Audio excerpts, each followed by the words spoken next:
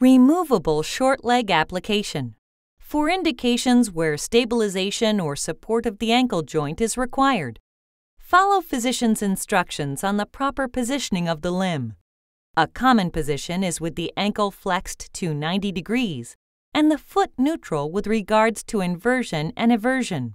Select the Delta Terrynet stockinette that will not be restrictive at the widest part of the limb. Make sure you use enough stockinette to cover the entire leg from the distal metatarsal to 1 inch below the patella to protect the skin. Roll up the stockinette before applying to the limb to lessen the pressure while applying. Roll on and remove all wrinkles and creases. Then, place a zip stick so that cutting after application gives protection and makes it easier.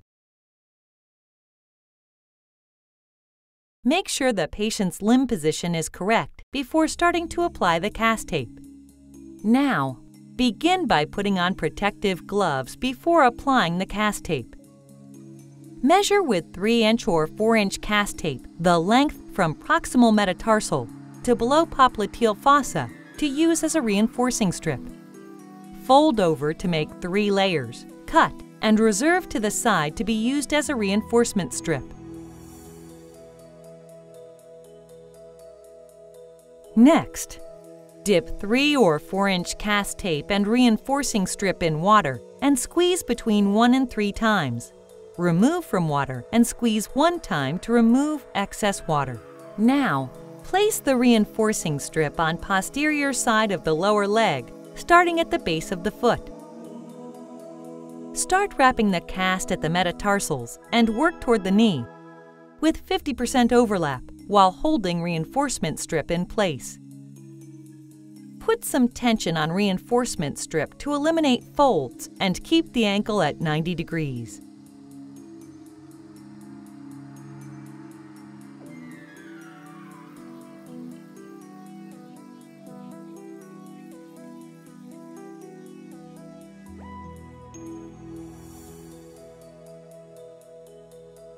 Be sure to keep the cast tape below the fibular head, as pressure on the fibular head could cause neurological complications.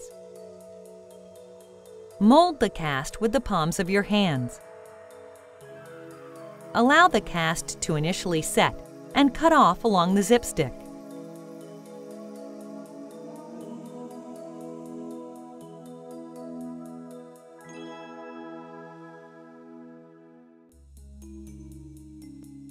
Once that's completed, trim the borders of the cast for a good fit. Round any sharp corners.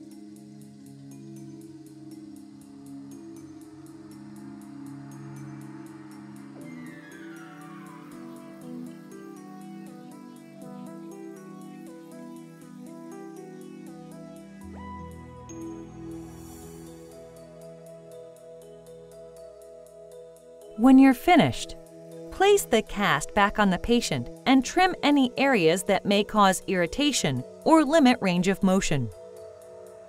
Cut a small piece of adhesive hook and place it on the lateral side of the leg, then attach stretch loop going around the upper leg and secure.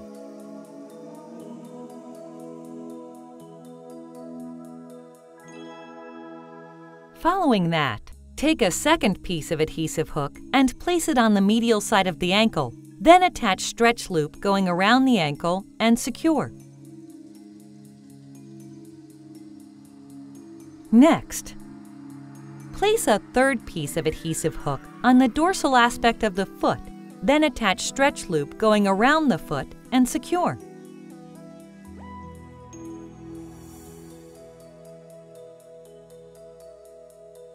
The cast tape may be trimmed back at the anterior ankle to lessen chance of constriction.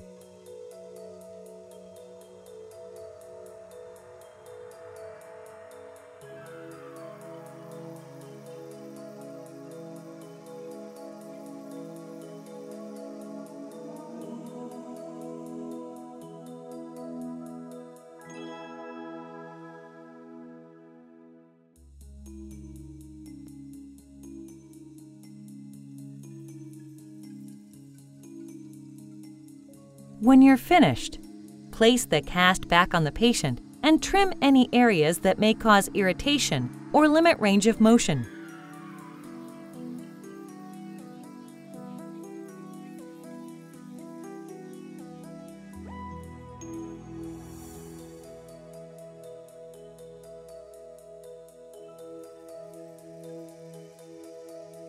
Then, remove the cast and apply adhesive fleece edger to the edges of the cast.